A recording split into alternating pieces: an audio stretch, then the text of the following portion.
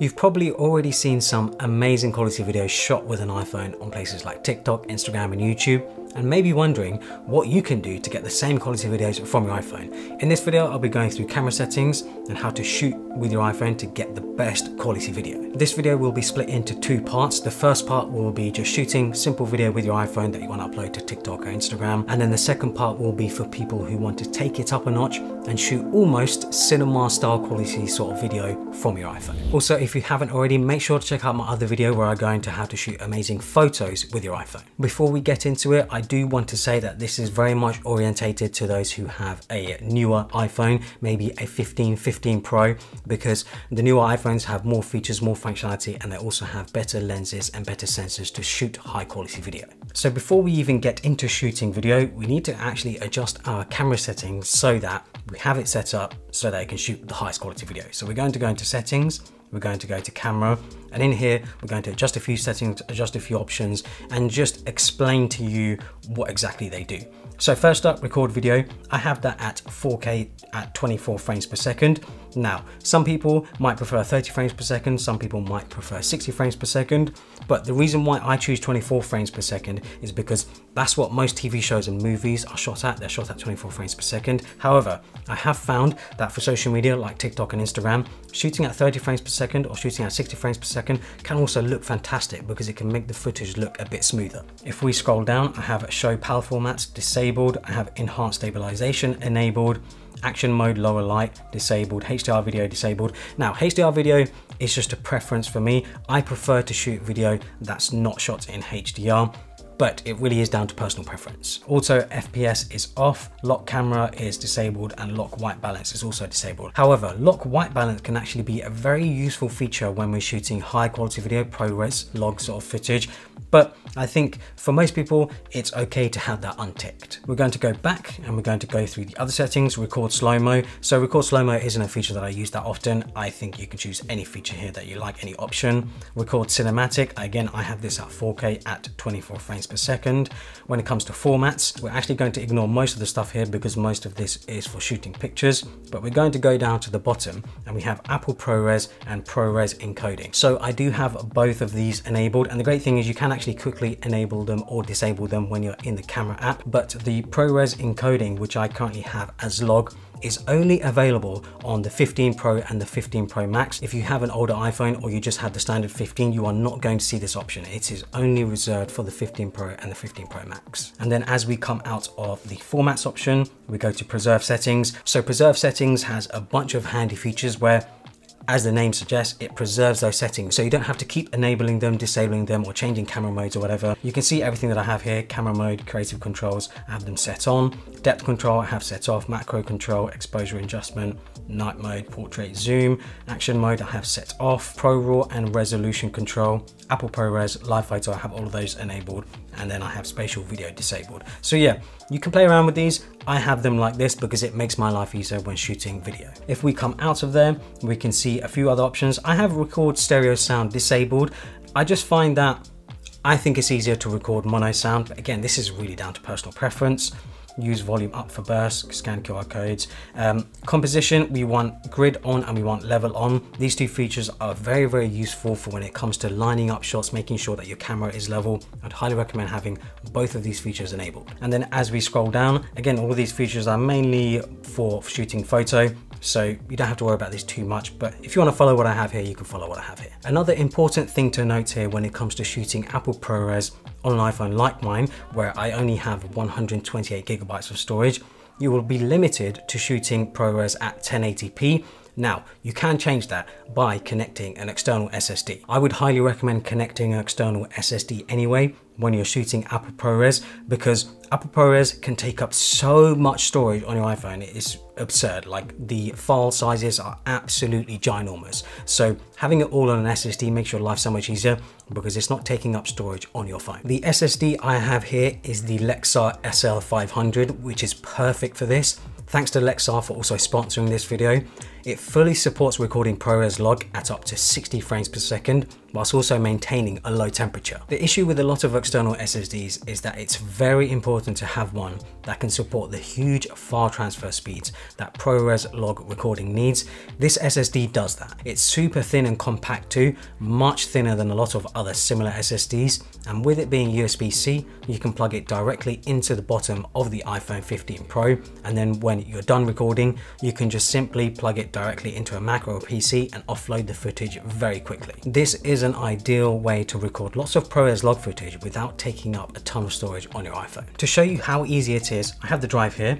We have ProRes log already enabled, but we can see we're limited to HD at 30 frames per second. We're going to plug in our SSD like so, USB-C, and now we should be able to choose the 4K option like so. We can see USB-C has been detected, so it's already connected, and we can shoot 295 minutes of footage at the full 4K, and we can change the frame rates as well, 24, 30, 60, very easily. There we are, it works right away. If you are interested in this SSD and want to expand the storage on your iPhone, I will link to it down in the description below. So now we're going to go into the camera app, and I'm going to show you how to set it up to shoot video very simply for places like TikTok and Instagram. So let's open up the camera app. We're going to make sure that our ProRes log option is disabled. The best thing about the camera app on the iPhone is that a lot of the options you see here, you can just tap to change. So I can simply tap the HD option to change it to 4K. I can quickly tap the frame rates to change the frame rates if I like. I can enable action mode by clicking the action mode button, but really that's it. Because we've already gone through the effort of going through our camera settings and making sure that they're set up correctly,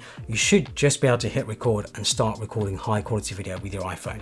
There are a few other options, of course. We can swipe up to have a look at some options here. And I don't know if you've seen on TikTok and Instagram, you might have seen this aesthetic where things look quite dark and moody. That's very, very simple to do.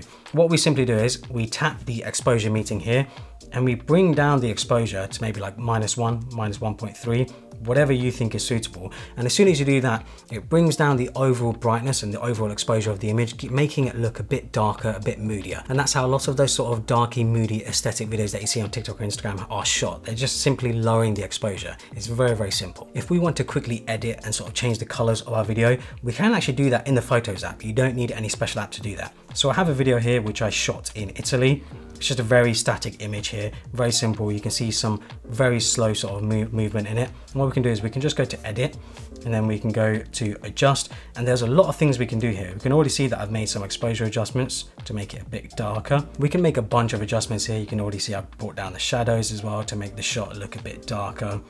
I've brought down the brightness of this shot too, just to give it a bit more of aesthetic.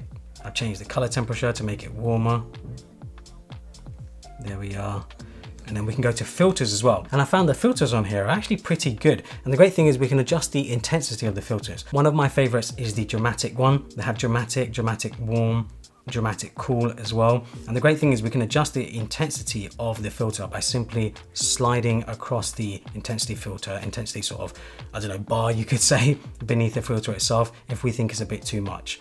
But I really like it. I think the filters that are already built into iPhone actually look really good, and they do a good job of the footage that is shot with an iPhone. Now, when it comes to shooting ProRes log footage, which I would recommend for people who are looking to take their sort of iPhone videography to another level, where they're trying to get more cinema style video, I wouldn't necessarily say this is good for TikTok and Instagram because it requires a bit more work, but I'll show you how simple it can be and how easy it can be. And of course, I'm going to connect up my SSD. We can see USB-C connected. We can see ProRes log is enabled as well. And we can see our max time is 368 minutes. So yeah, simple as that. I would then shoot ProRes log footage with my iPhone. And then after I've shot it, I'd take my SSD, the SSD that I have, I connect it to my MacBook, and I'd edit the footage there. So this part of the video is for those who will be shooting ProRes log footage and want to color grade their ProRes log footage.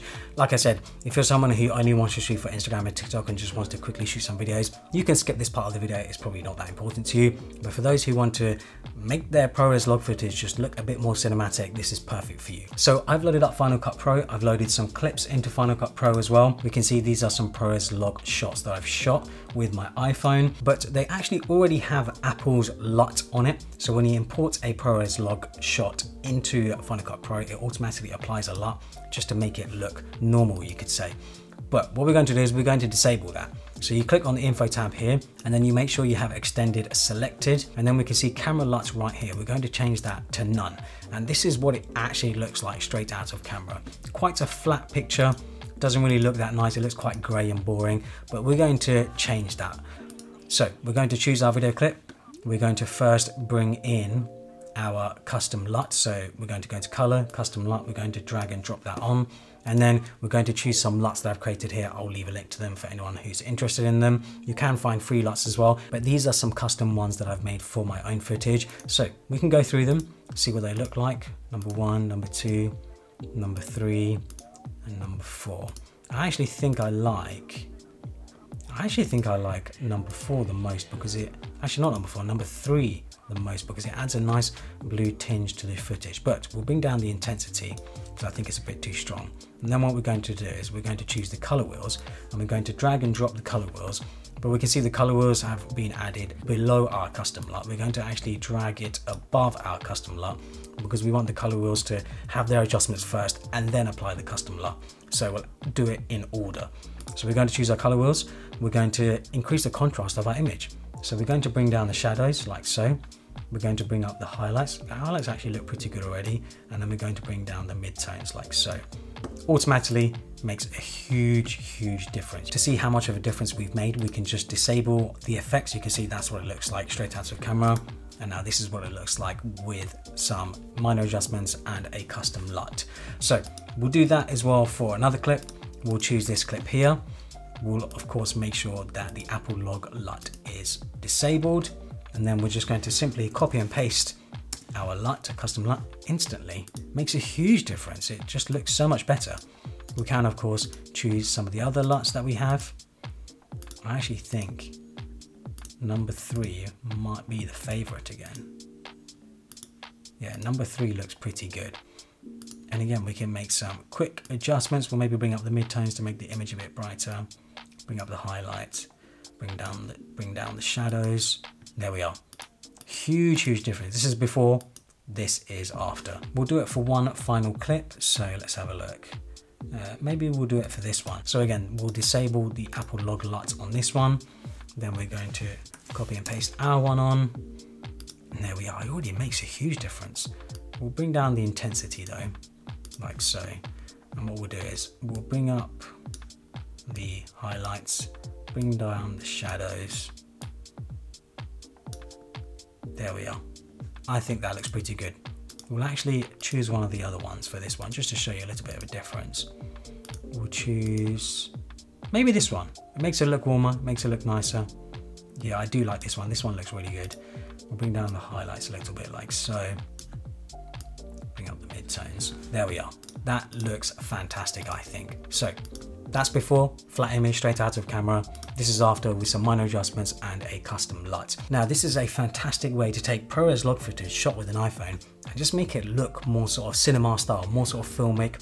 I really like it. I'm really glad Apple implemented it on the new iPhones, the iPhone 15 Pro and the Pro Max, because it gives people like me the ability to shoot very cinema style video with a phone, with a device that fits in our pockets. So that's it for this video on how to shoot high quality video with your iPhone. Hopefully you can now go out there and shoot some amazing quality footage with your iPhone.